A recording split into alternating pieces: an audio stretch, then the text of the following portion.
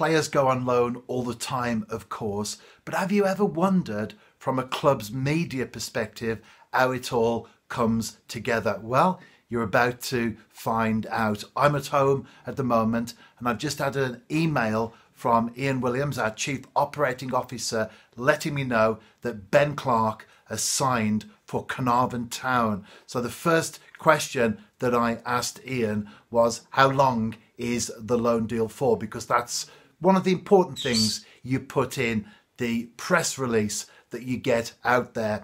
And then once I'd communicated with Ian, I contacted Caernarfon, spoken to both the secretary and the press officer there so that we can coordinate a release time. That's important because when something happens between clubs, you want to make sure that you both put the information out at the same time. Not only is it courteous, but also it's protocol and etiquette as well. And then I'm looking for a quote from Ben and also a quote from our manager, Scott Rusco. So I've sent both of them quotes, both of them texts, so that I can get quotes from them. And then you start to put a web piece together, an article. So I've started doing that right now.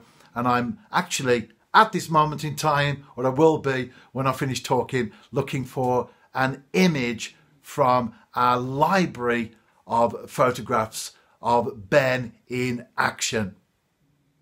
I've just had the first reply to my text from Scott Rusco, and he sent me a few lines to add to the piece talking about Ben going to Caernarfon to get plenty of game time, help his fitness and development. Of course, Benny's coming back from injury as well. He's going into a good squad, very good squad. Scott says with a young, hungry manager to learn from. And I'll tell you what, when I've got this up, while I'm waiting for Ben's text, my wife is going in the kitchen to make me some food.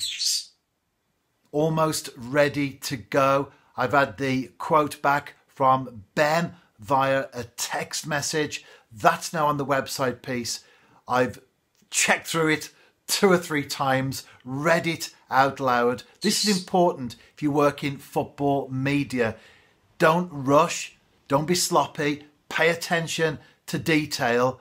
What you have to do is make sure you've written well, that you've been creative in your writing, check your grammar, your punctuation, even things like the repetition of words in sentences or keywords which are too close together. Change one of those words so that it looks more fluent and fluid when people read it. It's about being professional, and when you publish something, it's not just about you as the author, but more importantly, it's about the club, in my case, that you represent.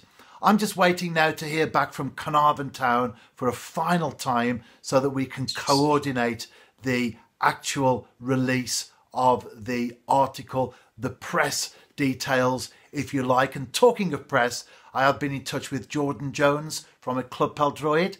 They do a great job promoting the domestic game in Wales. And so I've given him the heads up that we're about to release something regarding Ben Clark joining Caernarfon. That's important if you work for a club, to keep good relationships with journalists, whether they're local, national, or even international, as we do deal that far afield at the New Saints, especially during European games. But for now, it's Ben Clark about to join Caernarfon Town on loan, and I'll be hitting that submission button in due course.